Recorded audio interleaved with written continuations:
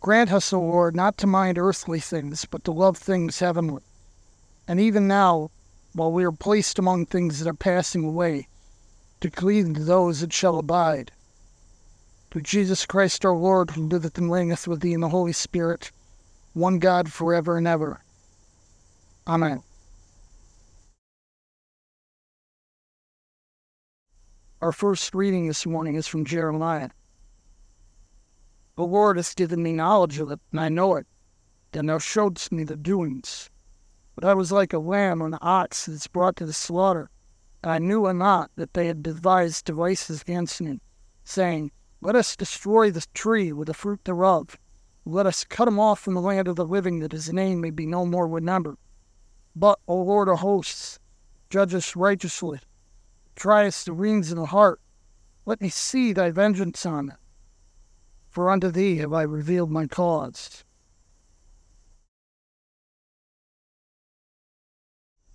Psalter this morning is Psalm 54. Save me, O God, by thy name, and judge me by thy strength. Hear my prayer, O God. Give ear to the words of my mouth. The strangers have risen up against me, and oppressors seek after my soul. They have not set God before them. Behold, God is my helper. The Lord is with them that uphold my soul. He shall reward evil upon mine enemies. Cut them off in thy truth. I will freely sacrifice unto thee. I will praise thy name, O Lord, for it is good. For he hath delivered me out of all trouble, and mine eye has seen his desire upon mine enemies.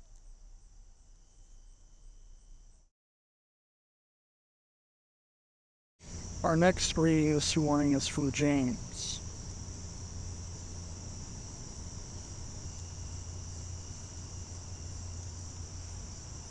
From whence come wars and fightings among you?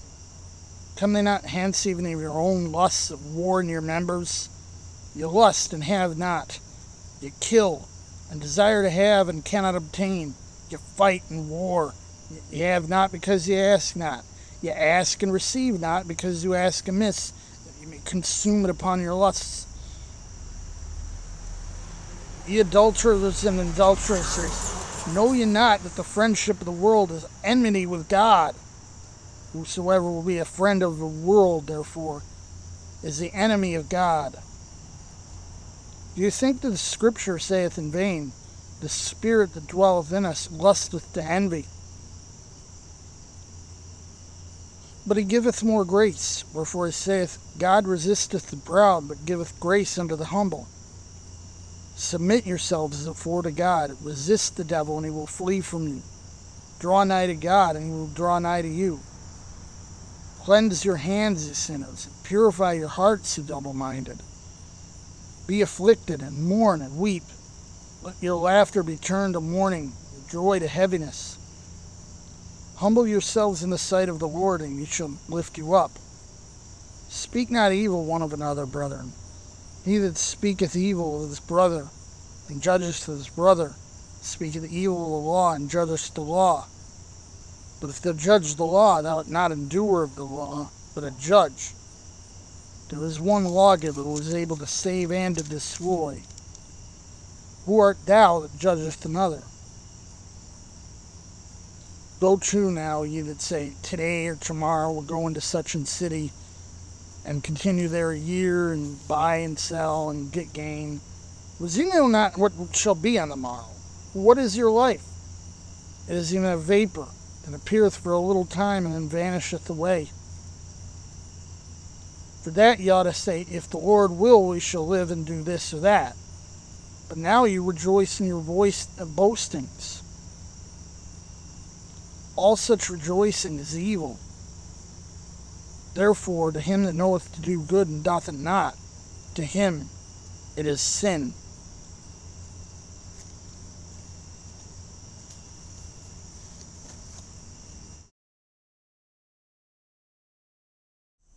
Our final reading this morning is from Mark. And they departed thence, and passed through Galilee, and he would not that any man should know it. For he taught his disciples, and said unto them, The Son of Man is delivered into the hands of men, and they shall kill him, and after that he is killed, he shall rise the third day. But they understood not that saying, and were afraid to ask it. And he came to Capernaum, and being in the house, he asked them, What was it that you disputed among yourselves by the way? But they held their peace. But by the way, they disputed among themselves who should be the greatest. And he sat down and called the 12, and saith unto them, If any man desire to be first, the same shall be last of all and servant of all. And he took a child and set him in the midst of them. And when he had taken him in his arms, he said unto them, Whosoever shall receive one of such children in my name receiveth me. And whosoever shall receive me receiveth not me, but him that sent me. This concludes our readings for this morning.